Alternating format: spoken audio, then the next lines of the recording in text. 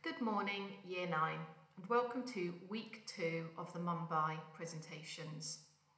This week, the key questions are: how has Mumbai grown over time? How has Mumbai's population grown? What is life like for people in Dharavi? As for last week, you will have a choice of 4 tasks to complete, and this PowerPoint will go through all 4 aspects of the tasks in basic detail. It will be then for you to go away, do a bit more research and present your written work. As like last week, please could you send your work to your class teacher? Thank you. As a starter, think about the following question and then pause the presentation. So Mumbai changed its name from Bombay in 1995. This was its original name. But why did it do this? Well, the name change from Bombay to Mumbai is because of its history. Mumbai used to be a British colony ruled by the British as part of the empire, and the name Bombay was seen as a legacy of this. Not surprisingly, quite a lot of Mumbaikers did not like the idea of having a name that reflected this time in history, and you can see from the painting that not all of the Indians would have benefited from having British rule. In fact, Britain used Mumbai and other places to trade and take the resources that they needed to build up the British Empire. So what they did was changed it to a more Indian name, one that they believe reflected the city's heritage, and the name pays tribute to the goddess Mumbai Devi. So we're going to have a little look at the history, just a brief look, and what I would like you to do as one of the tasks is to create a timeline looking at the history. The history is incredibly key to understanding why Mumbai is like it is now. So Mumbai was established as a port over 500 years ago in 1534, and the first people to colonise Mumbai were the Portuguese. Then, as we've already mentioned, it was colonised by the British in 1661. Originally, Mumbai was a series of islands. You can see in the map on the left these islands that were connected by different bridges. But as Mumbai grew, people needed to use more of the area. They wanted more land, and so they drained the islands, or drained the areas around the islands, and established bridges to link them. And now, as you can see in the map on the right, there is just one land area. So what you can see here is a rather strange looking graph, but essentially it's a line graph. And what we can see about the population growth is that in 1971, the overall population of Mumbai was just under 8 million. In 2011, that had climbed to over 20 million. The graph also shows slum dwellers that live in Mumbai, and we can see that those have also increased reasonably significantly. They now represent about 42% of the population of Mumbai.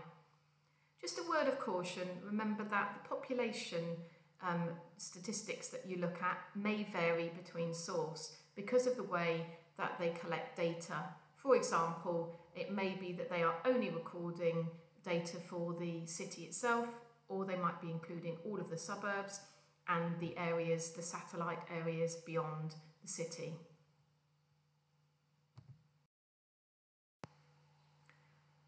So here we can see the growth of Mumbai in relation to some other world cities. We can see that in Mumbai in 1960, the population was about 3 million. And by 2020, the population was just under 20 million. So that has grown very significantly by over 6. The dark brown colour shows the projections of what they think the city might be in 2030. and we can see that it's expected to climb to about 25 million. Now, if we compare this to New York, in 1960 their population was much bigger. It was about 13 million. And by 2020, it had climbed to about 18 million. So not a massive increase compared to how it started in 1960. And this is what we would expect. The cities in the developed world, such as New York and Tokyo, have not grown as significantly as they have in other cities in emerging economies, such as India or Mexico. So we've got there Delhi and Mumbai, which you can clearly see grow very, very quickly, and as I say, New York, which has grown more slowly. So how has Mumbai's population grown? The third task looks at two main processes that cause cities to grow. These are rural to urban migration and natural increase. As you can see, rural to urban migration is the movement of people from the countryside to the city. A natural increase is where births in a place will exceed deaths and the population naturally grows. Because cities are quite young places, they tend to have quite a large number of births, and these are attributed to both of the factors that are mentioned. If you are doing task 3, these pages from the textbook will help you greatly. They are to look at what the effects of these two processes are, and the box on the left with the bar graph is very, very useful in helping you to do that. So lastly this week is looking at what life is like for people who live in Dharavi.